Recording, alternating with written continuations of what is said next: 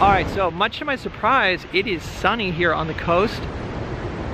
So I'm preloading my pallet, and I have, you know, a sort of pallet box. One of the nice things is that I can preload my pallet and then walk out to the painting location. Also, I don't need to scrape off the paint when I'm done.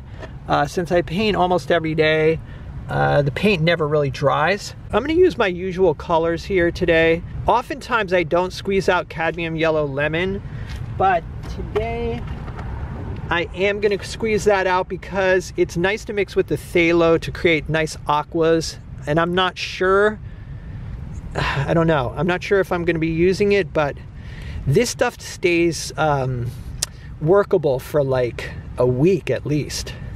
Some of the other colors kind of harden up or skin over quickly, like ultramarine blue does.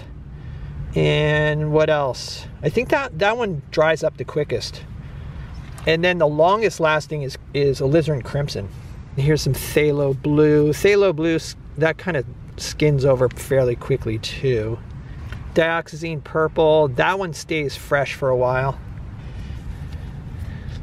Yellow ochre kind of skins over quickly. All this freaking painting trivia that you probably didn't even want to know, but there you are. Got to make sure I have enough alizarin. That's probably enough ultramarine, but I'm gonna add a little bit more. I'll probably use more white, but I do carry white in my backpack out to the location, and also ultramarine. All right, and I'm gonna paint on this 12 by 16 inch panel. And 12 by 16 has become my go-to small size when I don't have a lot of time. So this is looking south. There's a lot of glare on the water. I mean, this is an interesting scene, but I don't think I can handle that much sunlight. So I'm looking in this direction, and I kind of like these rocks in the foreground, and then there's these massive waves out in the back. And then also too, there's the cliffs right here, or these bluffs or whatever with the red on them. That looks kind of nice as well. So I'm gonna probably just move some things around and create a nice composition, or try to. The other thing too is, as the sun goes down, it's gonna start backlighting the waves, and so there'll be a lot of nice color coming through. There are certain days when you're not inspired or you're not motivated, and the key is to just get out and do it and have no expectation other than you're gonna put some painting, or you're gonna put some paint on a panel or a canvas, and that's your only expectation, just to get out and do it. Oftentimes I end up doing really nice paintings on days like that. But if you're sitting around contemplating whether you should paint or not, and you've got ideas of perfection or certain expectations, that can keep you from actually making that step out the door. Whereas if you set the bar really low, it makes it a lot easier. Like, I'm just gonna get out, I'm gonna put paint on a panel, period, that's it. That really works for me, it keeps me painting. And I find that, like I said, once the process is started, I give it usually the same attention that I do any other painting, and oftentimes it turns out really well because I'm not burdening myself with expectations of perfection, or even good for that matter. All right, enough talking, I'm gonna paint.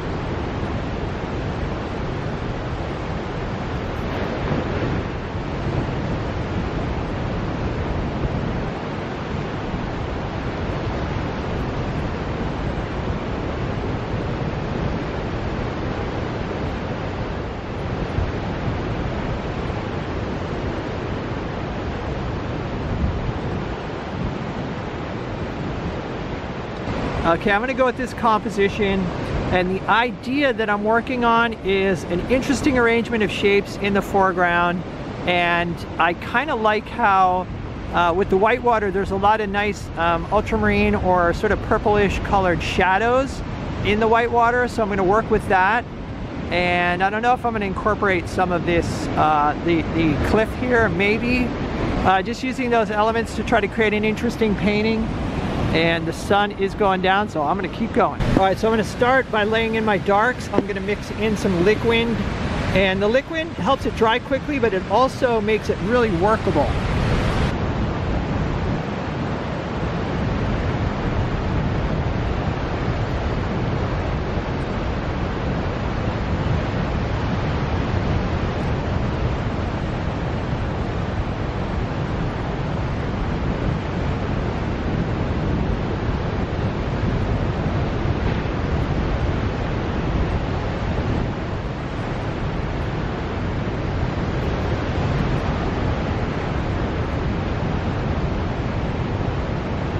All right, so next I'm gonna put in the sky and these distant mountains. All right, I'm gonna use some titanium white mixed with a little bit of phthalo blue.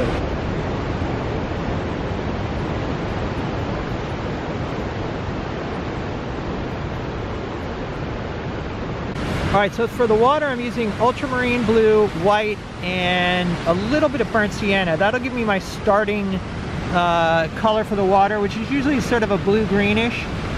And I'm gonna add a little bit of cadmium yellow medium to kind of make it a little more green.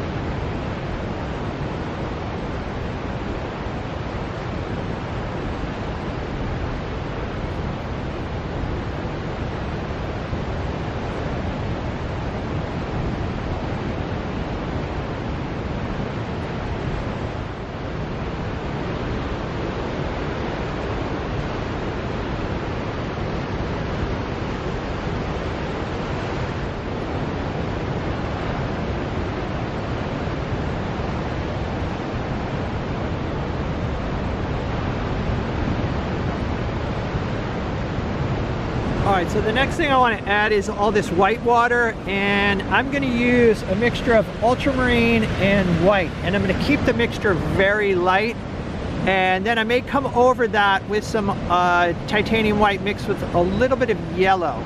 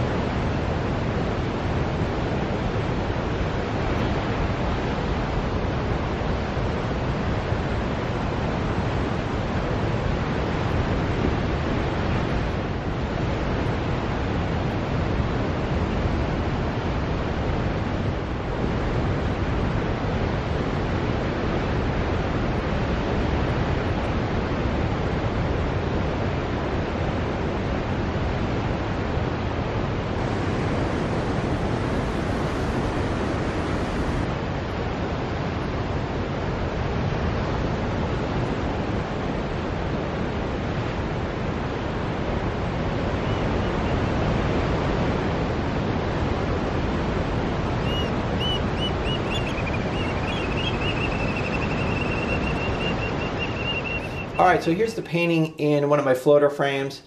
And there were a few things I did after the camera stopped rolling. Number one, I reinforced these mountains in the background, also thickened up the paint in the sky. And then I sort of added some variety into the shoreline here by adding smaller rocks. I felt like the lines were just too straight and there wasn't enough variety in there. And one last thing I did was I had painted some puddles that were reflecting the sky, but they just weren't working. So I just painted those out. All right, so now for a little bit of commentary. The first thing that I noticed is this panel was a little bit small for the level of detail that I was getting into, especially those little reflective puddles and the small rocks I was using to break up the shoreline.